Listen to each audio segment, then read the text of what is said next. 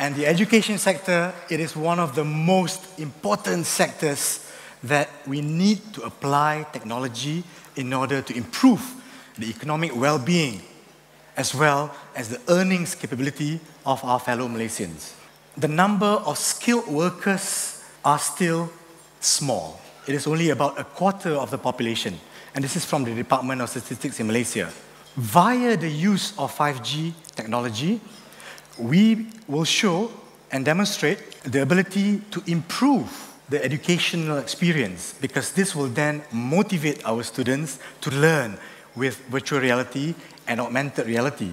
As you know, the subjects of STEM is such an important subject.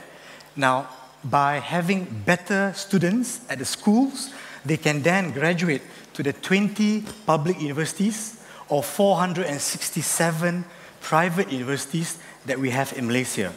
We need to bring our students to the next level, and technology will ignite their interest to learn, and we hope that will produce better results and better students.